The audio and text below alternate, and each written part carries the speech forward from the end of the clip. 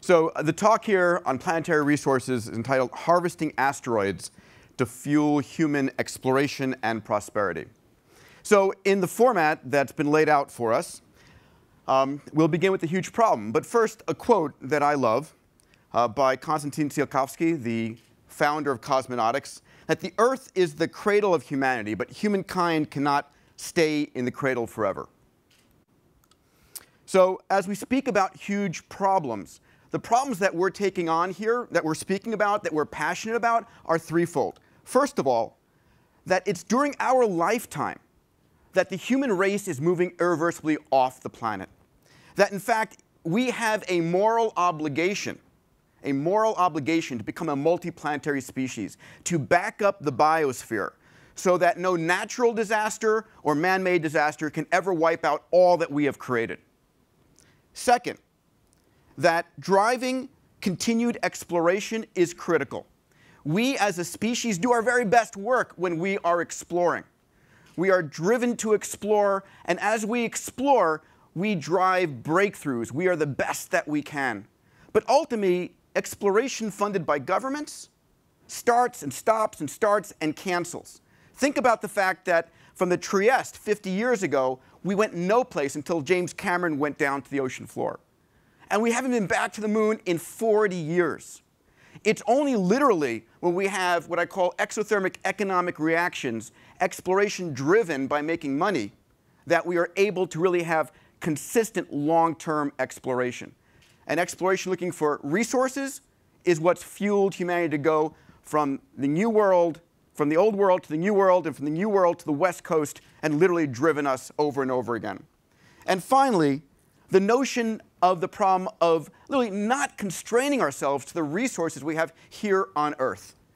That we can expand the resource base of humanity, and that everything we hold of value on this planet, metals, minerals, energy, real estate, fuel, the things we fight wars over, are literally in near infinite quantities in our solar system.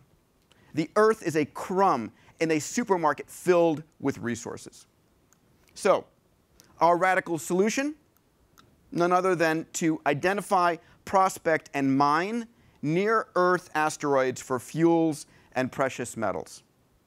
So, why near-Earth asteroids? As it turns out, we are living in a solar system that is flooded by asteroids, rocks from single meters to hundreds of kilometers in size. And so what I have on this graphic here is a representation of, if you see Jupiter, Mars, Venus, and Earth, and the asteroids as they were 15 years ago in 1997.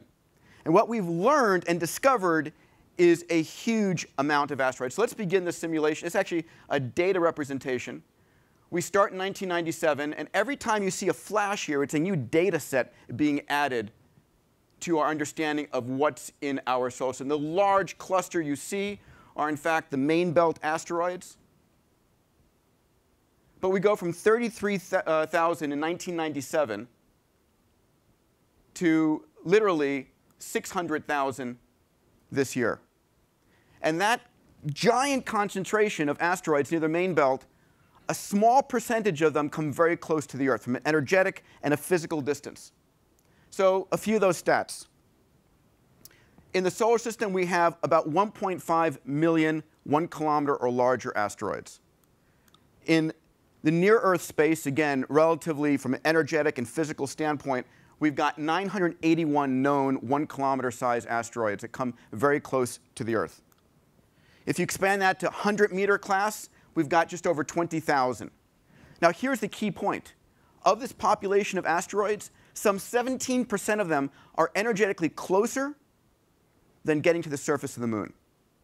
In fact, if you include the round-trip energy cost, nearly 50% of them are closer than getting to the moon and back. So we're interested in actually three particular classes of asteroids. The first are what are called carbonaceous chondrites. These are, think of them as dirty ice balls, 20% water and volatiles, hydrogen, oxygen, nitrogen, and carbon, methane, water.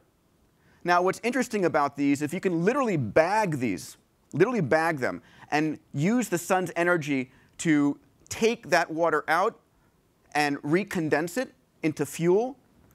A 75-meter carbonaceous chondrite asteroid has enough hydrogen and oxygen to have fueled all 135 spatial missions. Incredible. The other class of asteroids, the second of the three I'm interested in, is LL chondrites. These are asteroids that are rich in platinum group metals. Literally, rubidium and palladium, osmium, iridium, platinum. And the numbers here are themselves amazing. One 500-meter LL chondrite nickel iron asteroid has more platinum than has ever been mined in the history of humanity. And we have 2,500 of these in the 500 class that come near the Earth. So why are these of interest to us from a mining standpoint? Well, as it turns out, the Earth, when it was formed, all of the iron-loving, the siderophile metals, the PGMs, literally sank to the center of the Earth. And they sank there because of differential gravitational settling. But literally, the crust of the Earth is rich in the light metals, like aluminum. When we go and mine platinum in places like South Africa and China, those are sites of previous asteroid impact sites. So when you go to the asteroids themselves, we literally have concentrations of platinum and these platinum group metals that are hundreds to 1,000-fold more concentrated than the best mines on Earth. So here's just one example of an LL chondrite. The name rolls off the tongue, 2011 UW-158, and onto the floor. But this is an asteroid that's known. It's a target for us that we're interested in. It's a ½ kilometer by kilometer in size. You can see it literally going outside of the Earth's orbit and coming close to the Earth every 1.9 years. So it means there's a launch opportunity to reach this asteroid every 1.9 years. And it takes about 0.7 years, 8 months to get to it. Here's the kicker. This asteroid has a net value of somewhere between $300 billion and $5 trillion. Now, of course, if you bring back that much platinum, it's going to sort of depress the market. So our financing plan is actually we're going to buy puts on the platinum market, announce the mission, finance it, and go. So the third category of asteroids, not our business, but of interest to us, are Earth impactors. So on a regular basis, every 100 years or so, there is an asteroid that impacts the Earth. And one of the consequences of being able to have an industry that's going out to mine asteroids is our ability to actually protect the Earth should one be coming at us. Now, we didn't arrange this, but next week on February 15th, there is an asteroid, 2012 DA14, that is coming within 14,000 miles of the Earth's surface, well within the geostationary belt, 45 meters in size. And this asteroid is the same size as the Tunguska asteroid that hit 100 years ago with the impact of 1,000 Hiroshima bombs. So if that asteroid was literally 14,000 miles closer, which is insignificant if you would on these types of levels, it would be huge. And if that asteroid 100 years ago hit any place other than the middle of the Kazakhstan, the Ukraine, it would have done tremendous damage and cost millions of lives. So the question is, do we think this is doable on an engineering scale? And the answer is absolutely yes. And I'll use one example to show how we think about this. So I've gotten to know the executives at Shell very well. They're the sponsor of exploration at the X Prize Foundation. And the head of exploration there explained to me how literally, in the 70s and early 80s, the deepest the oil wells ever went was 100 feet of water, because that's what humans could do. And in the early 80s, Shell discovered a large, massive oil reserve off in the Gulf of Mexico. And it was 5,000 feet below the water surface and 5,000 feet below the ocean floor. And they had no idea how to get to it. But literally, the value was so incredibly huge that they invested $1 billion to figure out how to get access to that oil. And today, the average oil field development runs from $5 billion to as much as $50 billion. When the value is high enough, the technology can be built. So I'll end my portion on this slide is to say that the phases of asteroid mining are the same that we have here on Earth for regular mining. Detect the asset, prospect it, claim it, mine it, and then return the materials to the point of need. I'd like to introduce my partner, Eric Anderson. Eric? Thanks, buddy. Okay. Well, hope you're enjoying this discussion on asteroids. I'm going to talk to you a little bit more about the technology and how actually we're going to be starting off and really doing this here over the next few years. Okay, so as we talk about asteroid mining, what sounded like science fiction to actually turn it into science fact, we really sat down and thought to ourselves, what are the requirements? What are essentially the system requirements that we as a company at Planetary Resources would need to have in order to develop technology to make this viable? What kinds of spacecraft, what kind of systems would be required, and what would the characteristics of those systems be in order to actually make this possible? And so the first one is clearly something that popped right out, which is that we cannot be dependent on government. This cannot be subject to the vagaries of NASA or the Congress's wishes on what they'd like to spend money on, so certainly not for funding, but also not for infrastructure. We cannot depend on NASA. We cannot depend on the Deep Space Network, and so we are going to have to build a system that can stand on its own two legs commercially, from an infrastructure point of view, from a technology point of view. Number two, we need to be able to produce spacecraft every year, numbering in the hundreds, okay, eventually thousands, not one per year. Today, and for the past couple of decades, certainly, building a rocket or a spacecraft has been like creating a piece of art. It has been something that is the furthest from mass production that I can think of. Okay, and we need to take that and just flip it over, completely over. Number three, we need to create systems that are as close to possible, or as close as possible in cost, in terms of going out and prospecting and gathering data as is doable, commensurate with what the mining industry and the resource industry is used to today. Okay, instead of spending $2 billion or in the case of, for example, the Japanese asteroid sample return mission that spent a couple $100 million to bring back a couple of grains of dust from an asteroid, we need to be able to go and prospect and understand the resolutions of these asteroids down to millimeters and to lay a claim of ownership for tens of millions of dollars. And this is totally doable, but this is a requirement that we have. And we're able to do that through the mass production and the systems we're going to talk about. And the fourth one, perhaps the biggest one and the most important for the future, is to turn asteroid mining into an information technology to the greatest degree possible. I know that sounds crazy, but we can do that, and we'll explain how that's done. Okay, so those requirements lead us to design architectures that have also certain key characteristics. Well, what are those characteristics? So number one, if we're going to be building hundreds of spacecraft per year, we need to have small, highly reliable spacecraft.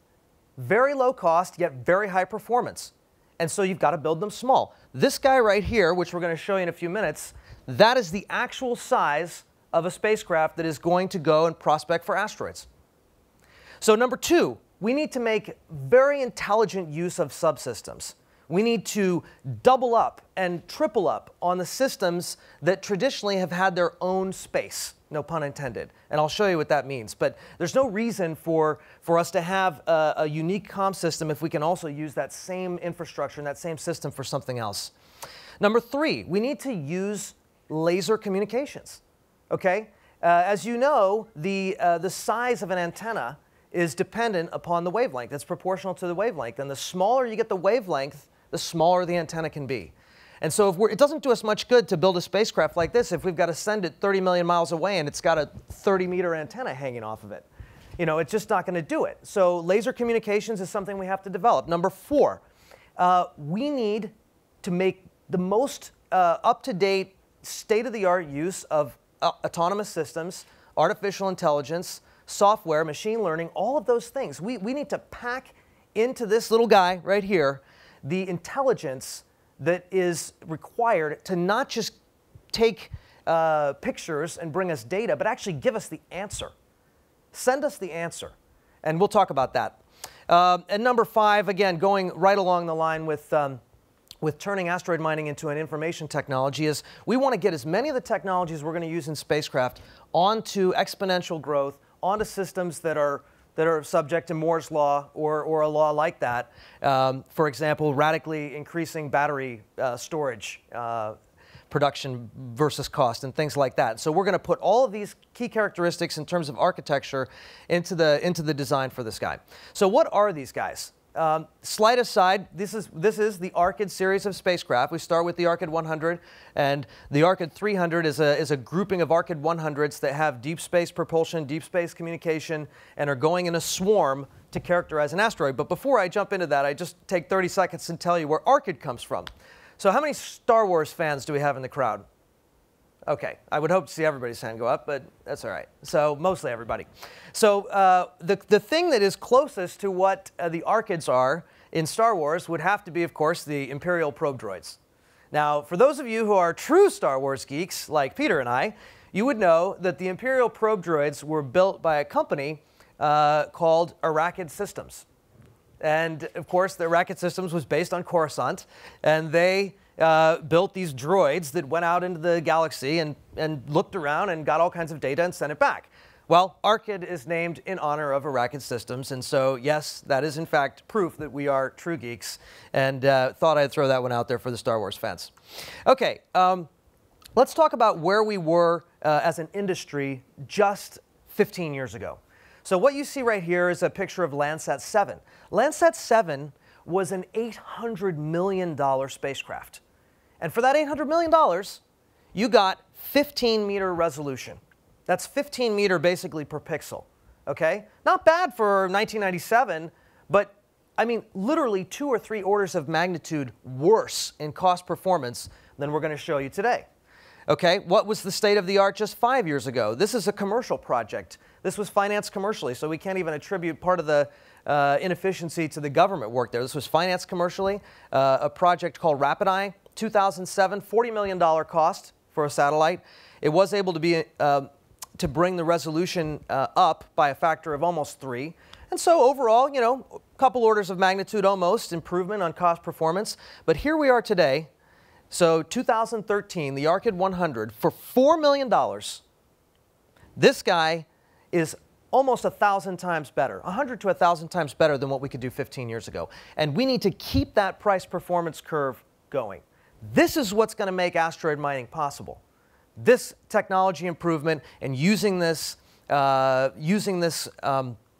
spacecraft bus as the method for us to go explore the solar system. Okay, let me introduce also, through the photograph, Chris Lewicki.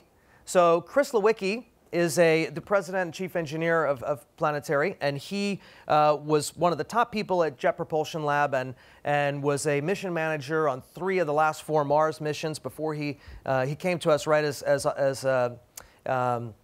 the most recent mission was landing, and basically brought with him 6 of the best people at JPL.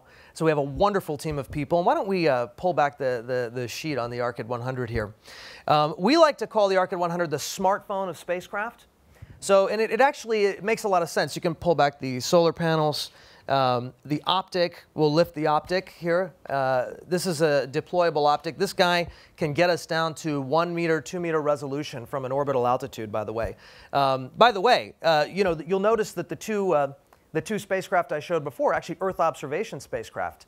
And even though this guy is intended to analyze asteroids and will do a really good job at it, we're getting a lot of interest from Earth observation customers. You know, for $4 million, you could launch a constellation of 5 or 10 of these if you're a company, you know, a mining company on Earth, for example, and really have an incredible ability to survey and gather intelligence on land today for what would have cost billions of dollars just a decade ago. Anyway, we like to call this the smartphone of spacecraft because it very much is in line with the evolution of smartphones. You know, 50 years ago, mainframe computers, they basically, you had a room or a part of a room for a subsystem. You know, you had the disk drives and the vacuum tubes and the punch cards and all this kind of stuff. It was huge, okay? And then eventually, over the last 15 or so years, you evolved to the point where you could have a laptop and different subsystems, but at least they were packed on a little, you know, a little briefcase-sized thing that you could use and take with you. And now with smartphones, all of those same systems are not only on the same little box, but they're on the same card. They're essentially all one system. And so the camera that you use to take photos of your daughter's birthday is the same camera that you can use to look at the mole on your arm, or to figure out where you are matching up to a map, or whatever. The systems and the sensors are the same. You double, triple up on the systems. And that's what we're doing with this spacecraft right here. That's the key to doing it low cost and high repetition. Example. We'll give you two examples of that, then we'll move on. This optic is an optic that can give you very high performance in terms of resolution. So when we're a kilometer or two from an asteroid and orbiting the asteroid, dwelling on the asteroid, we can get millimeter resolution. From Earth orbit, we can get 1 or 2 meter resolution. Okay? But why would we waste that nice optical space? We're going to use that same optical chamber for communications. And if we're doing optical comm using lasers, we can actually make double use of that space. Okay? That's what I mean by doubling up on systems. Very important, saves a lot of mass, very, very, very important for our system in the future. Another example, we actually use the framework, the skeleton of the spacecraft as the propulsion tanks. Okay? There's another place where you do that. It's called aviation. Okay? The Boeing 777, the 787. You'll find the fuel in the wings and the little nooks and crannies, because why are you going to waste that space if you don't have to? If you look at a traditional satellite, you'll find a big bus, and it's got the skeleton there, and you'll see these big spherical tanks sort of plopped off to the side in a totally inconvenient location. So why do you need that? You don't. You have to design for multiple systems, really make use of every last cubic centimeter of space to make it cost effective. Okay. There are a bunch of other technologies. Afterwards, if you'd like to come and mill around, we can show you all the little nooks and crannies and pull back the blanket, and there's all kinds of great stuff in here. But just to give you three more of some of our favorites. So number one, we are using carbon nanotubes for wiring and for thermal paths. Now, for those of us in the space industry, you've heard carbon nanotubes for like decades. Oh, we're going to build space elevators that have carbon nanotubes. We're going to do this with, you know what? Carbon nanotubes have been as close to unobtainium as possible in the space industry. But they're real. We're going to use them. This spacecraft, when it launches in 2 years, will be using carbon nanotubes. Number two, autonomous diagnostics, target characterization, autonomous target characterization as well. What that means is that there is going to be as much intelligence on this vehicle as possible. We literally are going to send back the answer. We're not going to just send back the data. Part of the reason why we've been so limited on our deep space scientific missions over the years is because we're sending back every pixel of data. The computer can't do any of the calculation on board, or if it could, they didn't program it that way because it was too risky. So in terms of spacecraft diagnostics, going to an asteroid and sending us back the 3D file send us the file that is the asteroid. What is the spin rate? What is the debris cloud? What is the albedo? What is the characterization of the materials on it? All of those things coming back as the actual answer. And the third is just to build them in a swarm. The concept of distributed computing, that is what we do, distributed spacecraft. There's lots of reasons for that. I won't go into it right now. I can certainly talk to you about it later, but it makes perfect sense. You take so much risk out of the system when you don't spend the last, the 50% of the cost going in to try to reduce the last 2% of risk of a spacecraft. You don't need to reduce the last 2% of risk if you take 7 of them, because you can afford to lose 1 or 2 and you still have perfect mission success. Anyway, this is an Arcad 100 and its mission. So the first mission for the Arcad 100 is to go to orbit and take the list of top 20 or 30 asteroids that we are most interested in right now. So as Peter mentioned, there's actually about 10,000 near-Earth asteroids that have been discovered. That pales in comparison to the millions in the asteroid belt, but there are 10,000 that have been discovered already, and we've got our little hot list of 20 or 30. But by sending 2 or 3 or 4 of these Arcad 100s into strategic orbits, we can take that list and really understand what the best ones are to go after for the Arcad 300 missions. So we're going to send 20 or 30 swarm missions out there over the next decade. And that brings us to the Arcad 300. The Arcad 100 is going to space to tell us where to send the Arcad 300s. And the Arcad 300s are going to go in a swarm. They will be, as I said, the distributed computing platform of the future for space. Each one of them can serve the function of all the other ones. So they are autonomous, they are intelligent, and they can do each other's jobs. They're going to communicate over essentially a local area network, and they'll bring us the answer. After, by the way, the most important part of an Arcad 300 mission, beyond the data, is to actually make the claim of ownership, of whatever form that takes. Right now, the law says we can go and take resources from space and use them. Their law needs further definition. For example, if we go to a target, we want to be able to have exclusive rights to that target if we do something there, if we perfect our right, if we plant a flag or a beacon. Okay, that right does not exist yet. But as we develop the frameworks for that on an international level, then this will become important to go and not only characterize it, but plant that flag. So when we come back there to do the mining, it's all set to go. Now let's talk about the mining, because this is where a lot of people really get their imagination pushed up against a wall, so to speak. This is tough. But the beautiful thing about this is there are no laws of physics that prevent mining asteroids. It all comes down to economics. Okay? And what we can tell you about the work we've done already for mining asteroids is really, really positive. Let's think about the first principles. Okay? First of all, we have an unlimited energy source in space.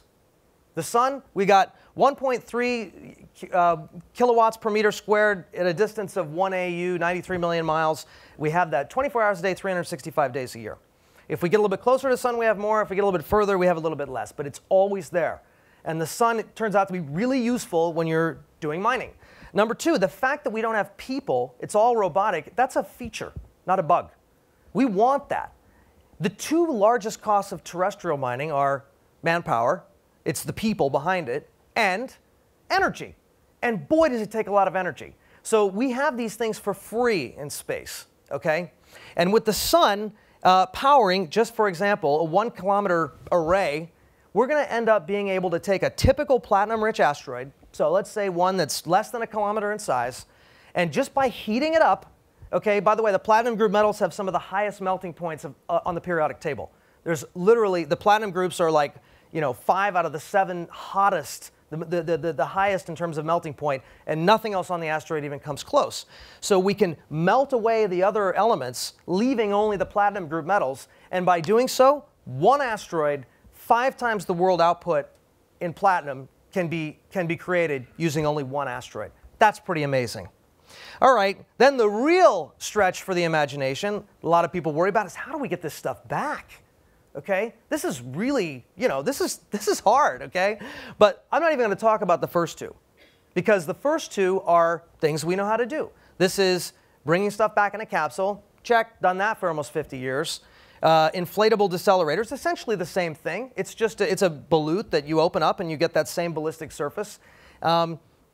Things like the space shuttle, things like return capsules, things like even a space station can be controlled in its descent. It's happened many times. It'll happen many times in the future.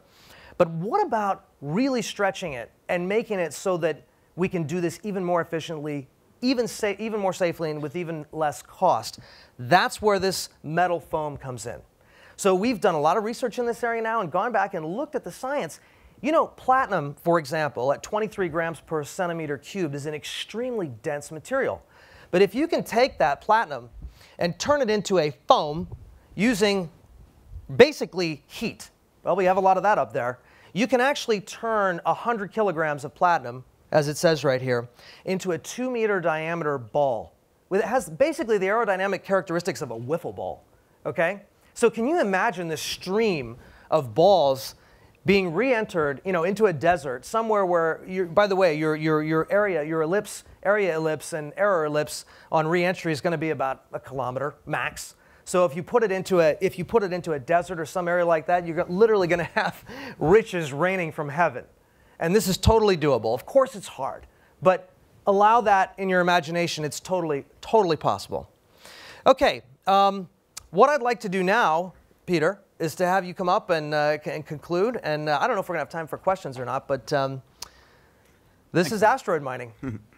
Thank you, Eric. I'll mention one point that Eric didn't make on the last slide, which I think is important, is that, if you could back up too, is that the terminal velocity of these 2-meter balls are coming in at less than 60 miles an hour, coming in from space, which is pretty extraordinary. So I'll conclude by simply saying the problem is huge. It's the future of humanity.